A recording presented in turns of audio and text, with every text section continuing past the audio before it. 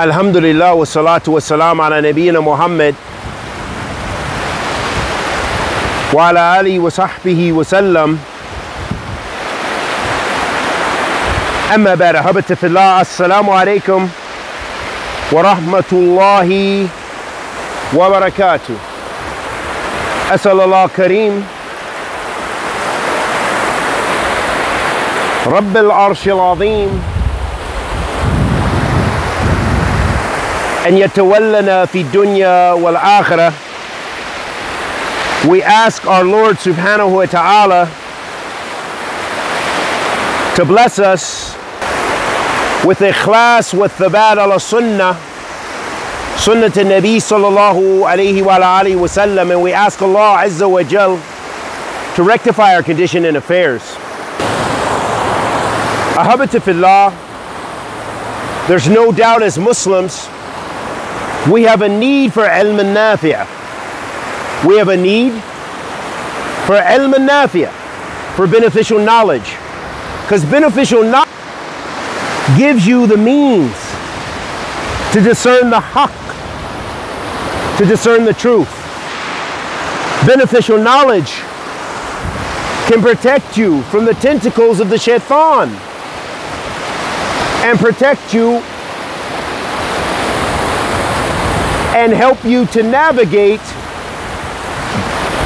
with all the fitna that you see between the Muslims, the fitna that you see with the people of misguidance, the fitna that you see from those who wish to harm and destroy the Muslims. So as believers in Allah subhanahu wa ta'ala, we should be concerned about raising ourselves, raising our status with Allah subhanahu wa ta'ala, and that comes through ilm al-nafi'. It comes through beneficial knowledge. Allah subhanahu wa ta'ala says في كتابه الكريم يرفع الله الذين آمنوا منكم والذين أوتوا علم درجات. Allah subhanahu wa ta'ala says في كتابه المبين that Allah raises up those who have knowledge from amongst us and those who are believers in different levels. Allah subhanahu wa ta'ala gives station to the people of knowledge, station to the people of iman, station to the people of taqwa. And that's why he raises them darajat. And if you want to seek knowledge, then the best way to do that is to have taqwa Allah subhanahu wa ta'ala, and then strive on the journey to seek knowledge from its people. Seek knowledge min ahlihi. Take knowledge from its people and traverse the path of knowledge. The Prophet alayhi salatu wasalam mentioned,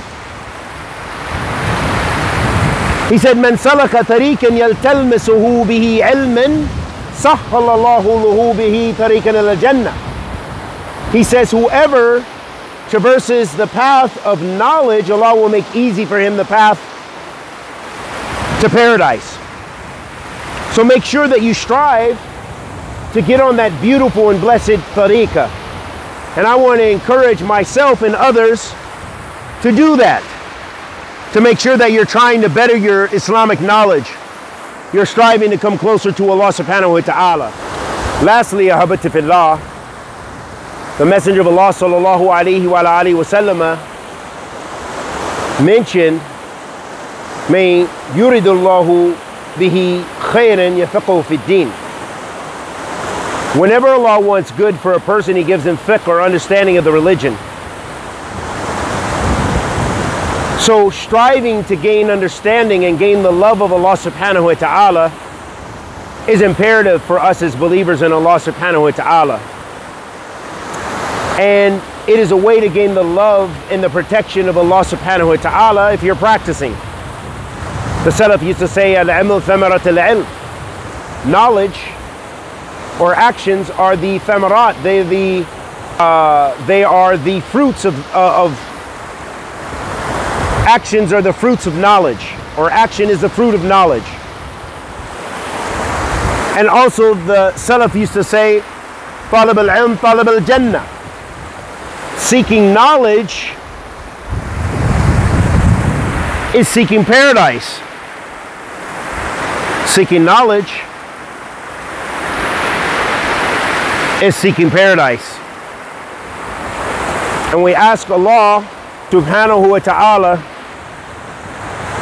the mighty and majestic, to forgive us of our sins and bless us to do those things that please Him and protect us from those things which displease Him. Wa sallallahu wa sallam ala nabiyyina Muhammad wa ala alihi wa sahbihi wa sallam.